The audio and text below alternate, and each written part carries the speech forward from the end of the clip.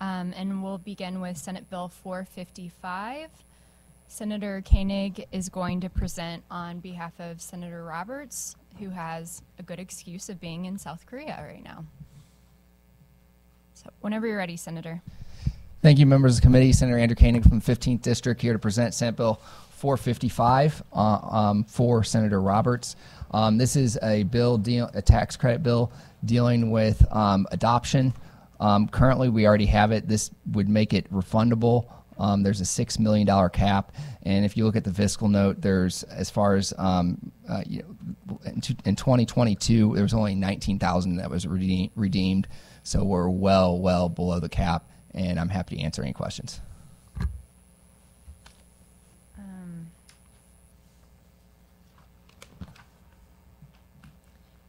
Do you know of that, and I apologize, I don't know that I have the fiscal note, or at least not in front of me. Do you know of that 19,000, how much of that would have qualified to be refundable?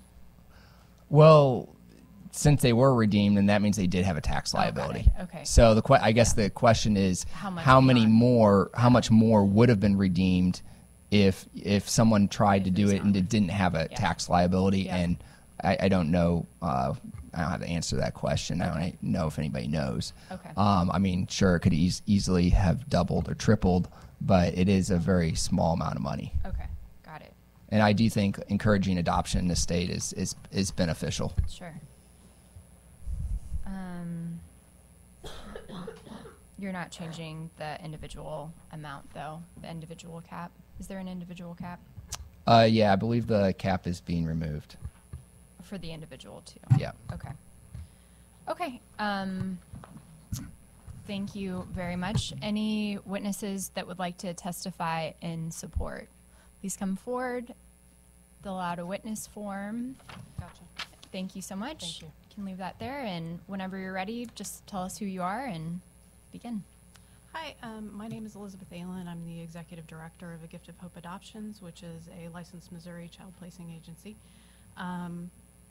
Thank you so much for having me, and I am here to register my support for the changes that Senator Koenig talked about in the Missouri adoption tax credit proposed in this bill. It's estimated that in the U.S., 1/3 of American families have expressed interest in adopting. However, only about 2% of American families actually end up completing an adoption. In part, this is due to skyrocketing adoption costs in all types of adoption, including public, private, domestic, and private international. This can leave families in the lurch who might have a lot of love to give and stability to be able to raise a child, but perhaps not the disposable income to pay large fees associated with adopting. The agency I work for, A Gift of Hope Adoptions, primarily does private domestic adoptions, and we're licensed as a nonprofit child placing agency here. I can tell you that one of the very first questions that we are asked when we get an inquiry from a prospective adoptive family is about the average costs and if we know of any resources to help defray those costs. We do always reference the federal adoption tax credit as well as the Missouri adoption tax credit when that's applicable. It usually is. Many families decide not to pursue adoption, though, because of the high costs, particularly those who just don't have a lot of money saved, even though they're doing fine month to month. While the tax credit may not help with the upfront costs, knowing that some of those incurred costs can be refunded can go a long way in peace of mind for anxious waiting families. Most private adoptions will incur more expenses than both the federal and state tax credit combined, actually, far more. Average domestic private adoption costs are generally listed nationwide as between $20,000 and $60,000. And in the last couple of years, the several families I've worked with have told me that it's definitely closer to the $50,000 or $60,000 mark than the $20,000 mark. This is an average of all the services required to complete a domestic adoption, which may include home study and post-placement supervision fees, counseling and case management for the expectant mom or birth mom, living or medical expenses for the expectant or birth mom, advertising or networking, legal fees, travel, and any number of administrative costs depending on the type of adoption entity you use for all of these things. In all private adoption, adoptive parents are on the hook for all the expenses, whether for services for them directly or their child's birth parents. And a lot of those expenses or fees are at risk, since a birth parent can change their mind and decide to parent. Additionally, there are far more waiting adoptive families hoping to adopt privately than there are private adoptions annually in the U.S. Some statistics place the hopeful waiting families between 1 and 2 million, while actual annual private placements are between 18 and 20,000. That means for every baby or child placed privately, there are between 50 and 100 waiting adoptive families for that child. So the families who adopt privately could have costs that have been spread out over several years and possibly even several failed placements. And unfortunately, there are many such families. Knowing that eventually they could recoup some of that would take some of the burden off them. Average international adoption costs are certainly on par with the average domestic adoption costs and can, of course, be higher, particularly if you factor in travel fees, additional fees like translation fees and that sort of thing. So they could include costs in the country you're adopting from as well as costs here in the U.S. While adoption through the public foster care system can be free to the adoptive family, if not the state taxpayers, there are occasional situations where the adoptive parents end up paying for certain fees, usually legal. There are also situations that can slip through the cracks of the public system, such as when a family has guardianship of the child and the state basically leaves it there. I worked on one such case where the adoptive parents had a child that was basically dropped off at their home at age 3, and the birth mother never really returned to care for her full time. The state did a basic check, but since she was in a safe and stable family, didn't really do much else. The family wanted to pursue adoption, but had to save up for an attorney and a private home study to do so, and by the time they could, both parents were on disability and the child was now a teenager and wanted to be adopted so that their last name would be on her high school diploma. In this case, and others like it, the refundable tax credit would be huge for a family and cover a majority of the fees that they've paid and catch some of those kids who fall through the cracks of our public system. And while I've talked a lot about prospective adoptive families because they're the ones who would be accessing that tax credit, it's really important to remember that adoption is about finding a forever family for a child who needs one, not necessarily finding a child for a family. The adoption tax credit follows the child being placed. So I think it's really important to recognize that the tax credit could be the difference in the right forever family being available for that child, rather than that family deciding not to pursue adoption as a way to build their family because the financial burden is just too great. It might help a family be able to take on a sibling group or an additional sibling later on, or it might help them be able to afford additional specialized care or equipment needed to give that child the healthiest start in life. In any case, I think any help we can give adoptive families is going to be beneficial for that child, and I would like to see all Missouri children safe and secure in their forever families, whether through biology or adoption. Thanks. I'm happy to take questions or now or later. Thank you for your testimony. Any questions for this witness? Thank you very much. Thank you. Anyone else here to testify in support?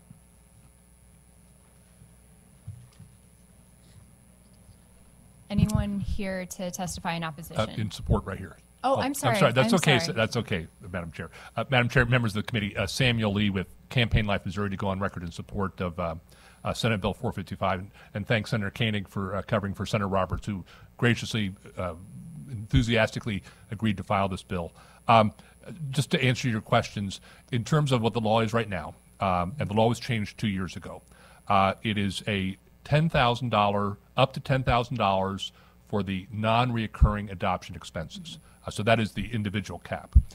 There's a House bill, a companion bill that just came out of committee yesterday, House Bill 714. What they've done, they've actually added a cost of living increase on that $10,000. So that could, in fact, the way it's structured, it would only increase and never decrease on a COLA. And that's just something, just throwing that out there for you to consider if that's what you'd want to do. The key thing here is that the $6 million statewide cap, which, Madam Chair, you're the one who amended it and raised it from $2 million to $6 million 2 years ago. If you don't recall, I do, and very grateful for that. That would be removed completely. Part of the reason why the fiscal note is sort of like, well, why is this? 2 years ago, it was only special needs adoption, and now it's all adoptions. So I don't think the law is completely in effect, but I don't think that's reflected yet in any fiscal note for, well, 2020, or it's 2021, so for 2022 or 2023. So I think it's sort of this sort of zero to unknown right now. But by removing that $6 million cap and making it refundable, I mean, it opens up, particularly for your lower income and middle class families who want to adopt but can't afford to, by making it refundable will make all the difference in the world. And if there's, there aren't that many refundable tax credits, but I think this one certainly should be given serious consideration to be one of them. Thank you. And thank you for jogging my memory. Yeah. We canceled this hearing, and so it's been a few weeks Right. since I've read this, but is there another bill in the House that does something similar with the foster care tax credit? Do you know? Well, there was a foster care tax deduction, which was part of the Senate House Bill 429 and House Bill 430, which Senator Rader and Senator Koenig had. Mm-hmm. You amended one or both of those, I forget which.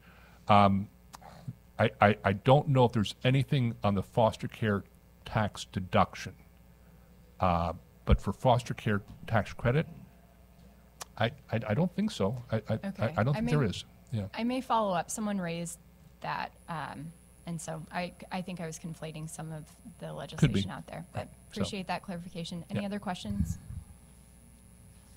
Thank you. Thank you, Madam Chair. Anyone else here to testify in support?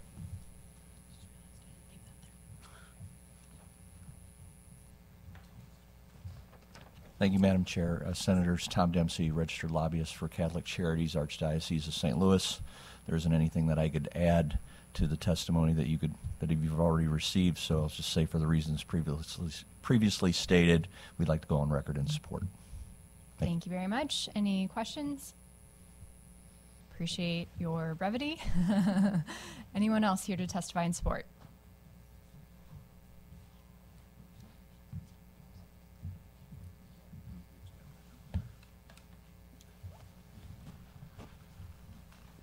Good afternoon. I'm Timothy Faber, and I'm with the Missouri Baptist Convention.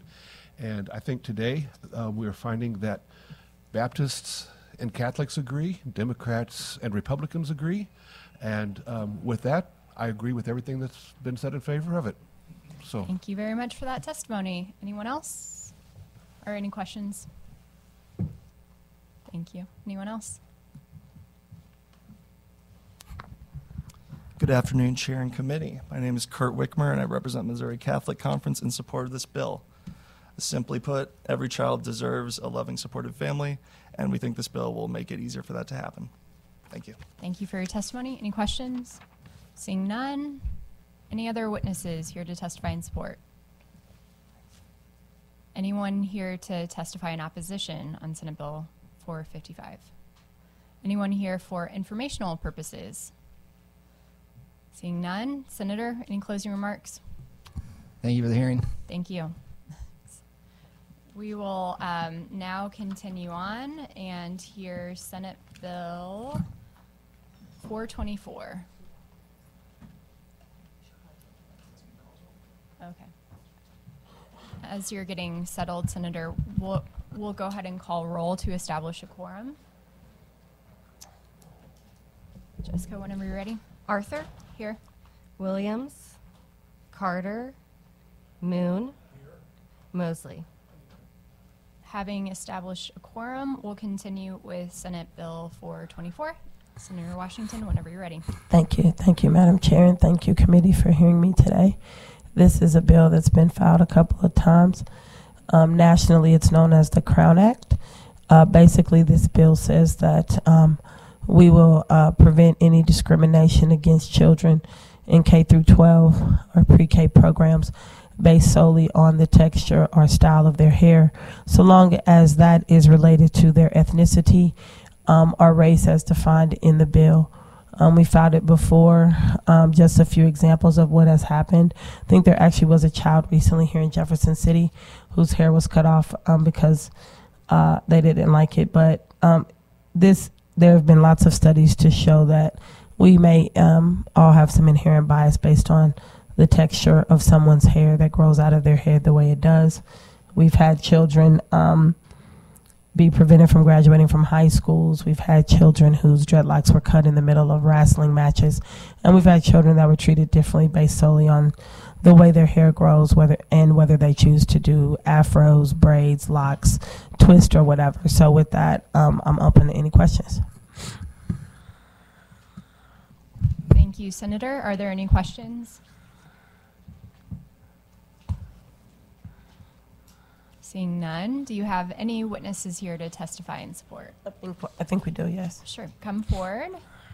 Please be sure to fill out a witness form, and perfect.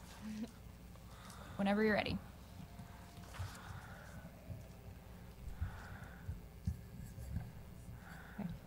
Chair Arthur and committee members, thank you for holding a hearing on Senate Bill 424 today. My name is Kaylee Adams. I am an undergrad student at the University of Missouri, Kansas City.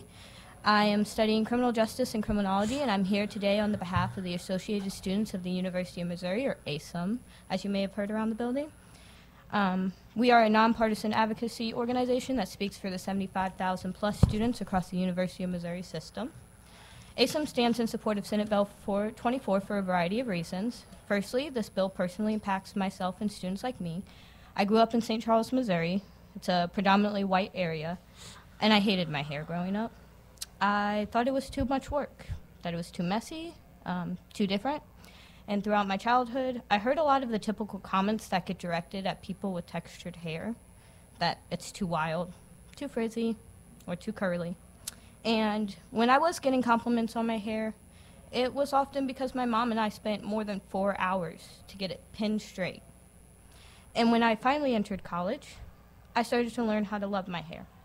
And that was also when I first learned how to properly take care of my hair myself. Yet, I still worry that when I go for an interview, wearing my hair down might be too much. And sometimes I spend extra time in the morning trying to make sure my hair isn't too frizzy or that it doesn't look untamed. Unfortunately, this is not a unique experience to me.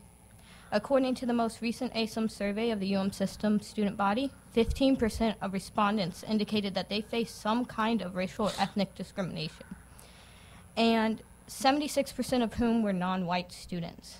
In a Princeton University study from students from kindergarten to 12th grade, it found that black students are disciplined at a rate 4 times higher than any other racial or ethnic group.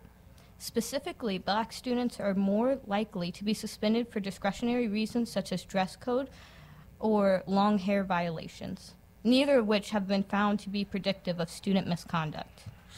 These bills have also had robust support in other states. Bills prohibiting discrimination based on hair or hairstyle are already law in 20 states, including Tennessee, Nebraska, and Louisiana. And in Missouri, it has become law on the municipality level in Kansas City and St. Louis. It has also been introduced into the legislation in 24 states, including Kansas, Oklahoma, Arkansas, and Kentucky. We respectfully ask the committee to join the movement to prohibit discrimination based on hair by passing Senate Bill 424. If you have any further questions about how this may impact the UM system students, I'd be happy to speak on those issues, and thank you again for your consideration. Thank you very much for your testimony. Any questions for this witness? Thank you. Thank you. Anyone else here to testify in support? Seeing none. Anyone here to testify in opposition?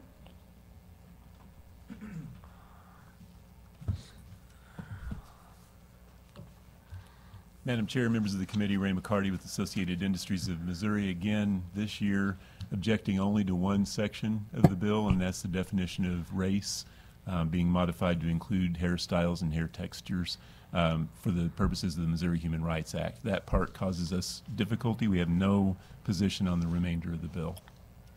We're concerned that even people who are, we know this bill is primarily as we understand it, pointed toward making sure that African Americans are not discriminated against, and fully supportive of that. In fact, many companies have policies that prevent such discrimination based on hairstyles and hair textures.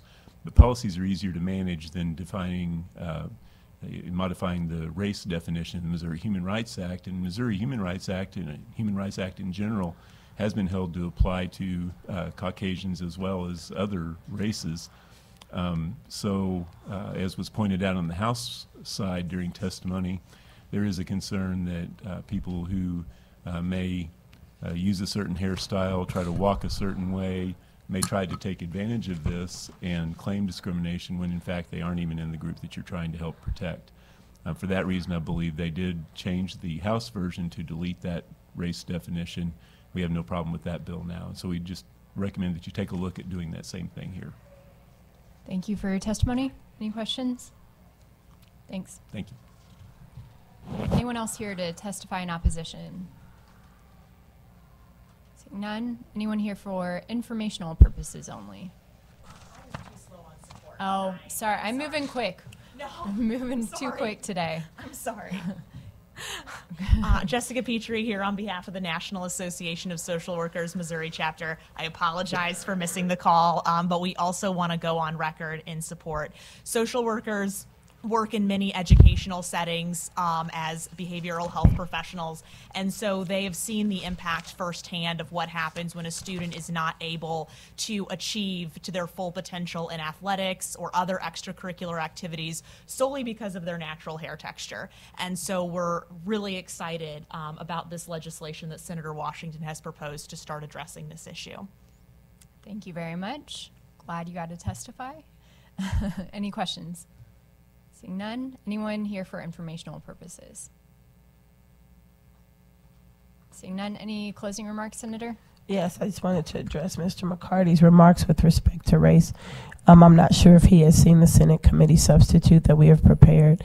It is the exact same as the House version. Race has been taken out of what the bill has been in the last 6 years, and we have a full definition of race that will identify that that it has to be associated with your ancestral origin and ethnicity, cultural attributes, and physical characteristics. And then with the protective hairstyles, those would be protected if those hairstyles are actually because your hair texture or your hairstyle is something that would be from your ethnicity and or cultural origin.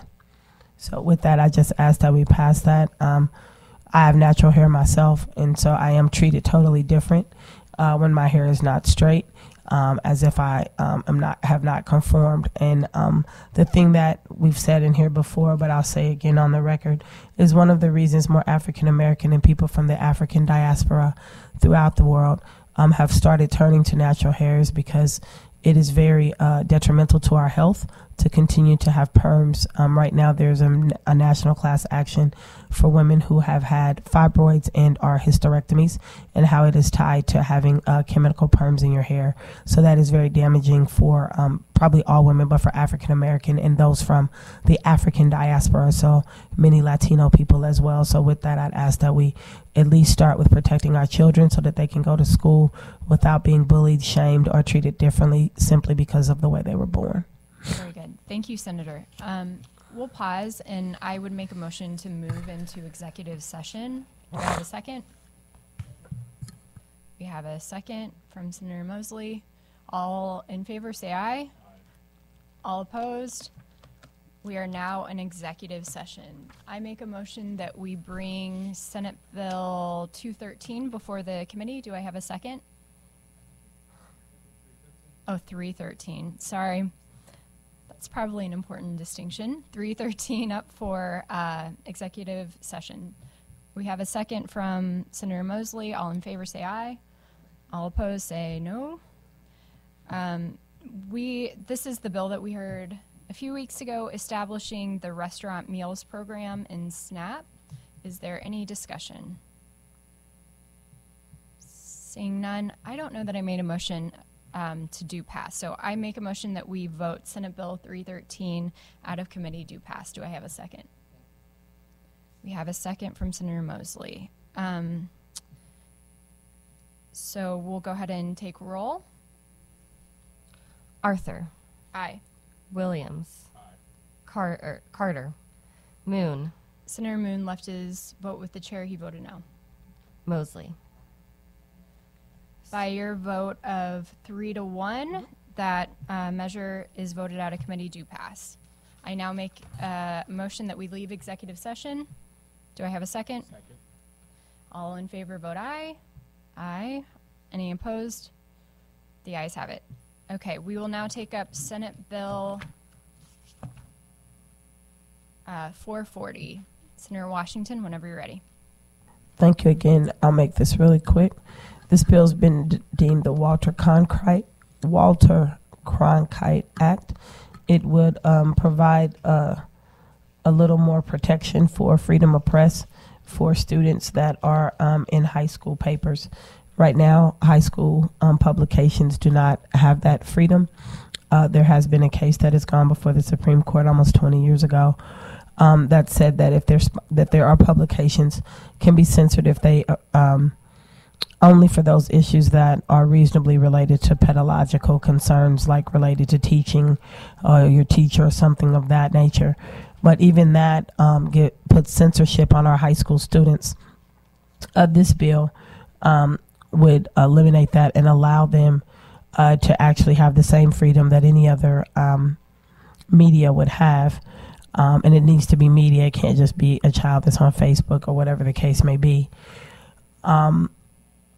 Personally, if not for being at a high school newspaper, I wouldn't be here today. It provided me an opportunity to research my community. It provided me an opportunity to learn to write properly. It also provided me an opportunity to learn to think. And so with that, we don't want to censor those students, whether they go on to journalism school as I did. We don't want them to be couched in what they do and restrict their ability to think and go forward. So this bill seeks to help us train future journalists and to provide freedom to those school journalists to eliminate any administrative strongholds and prevent any administrative retaliation, or now things have changed a lot in the last year, any community retaliation, because children who are in high school papers and news publications should be able to enjoy the First Amendment rights, where we make no law that abridges the freedom of the speech or of the press. And with that, I'll take any questions. Thank you, Senator. Any questions? This bill has been around longer. Way before me. Way you. before me. Yeah. I mean, it's kind of an oxymoron. We'd send our kids to school to learn, and high school journalism is a way to learn. My brother also was a high school journalist, and in fact became a journalist. He died 3 years ago. I think he was 66. He'd been a journalist for over 40 years, and that seed was planted in him in high school. It provided him an opportunity to not only travel the world, but if you're a CNN watcher, if you watch some Fox News, if you watched Al Jazeera, my brother more than likely wrote some of those stories that you watched. And so I don't think we should be restricting these kids. It'd be the same as taking away a calculus class. It's the same. While they can still take the class, what use is it if the teacher isn't allowed to teach them, and the administration tells them what they can cover? We are America, and they should be able to have the same Bill of Rights as everybody else. So hopefully we can get it through. There have been challenges, obviously, in the past, but I know we passed it out of this committee last year, and I hope we can do it again. Senator, anyone here to testify in support? Come on up.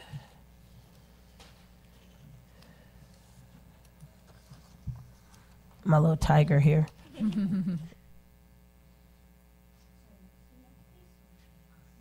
We're happy you're here.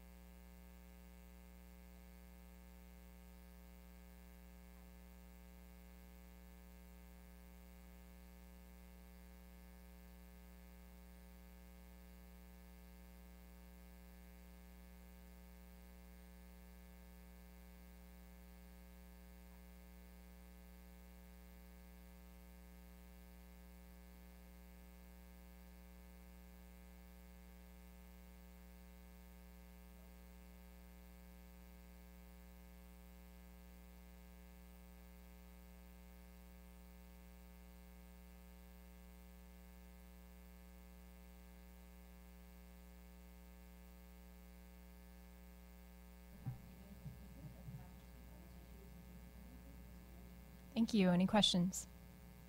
Seeing none? Thanks. Anyone else here to testify in support?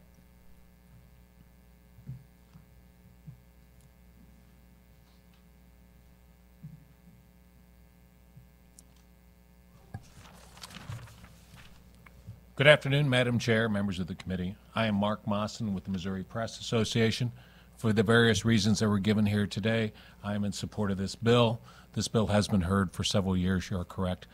We also feel this is good for our industry. We need to encourage young journalists to choose this profession. I'm also turning in a witness form from Missouri NEA, and also in support of this bill. I'd be willing to answer any questions anyone might have. Thank you for your testimony. Any questions? Seeing none. Thank you. Anyone else here to testify in support? Anyone here to testify in opposition? Anyone here for informational purposes? Seeing none. Senator, do you have any closing remarks? Just echoing what was said, we just need to provide our future journalists with the same rights that we provide everyone. And the only way we can continue real journalism is to let our children know that we have their back. So I urge that we pass this bill. Thank you. Thank you, Senator. That concludes the hearing on Senate Bill 440. I now make a motion that we adjourn. Do I have a second? You got to say second, or we'll be here forever. All in favor, say aye. Aye. Any noes? We're adjourned.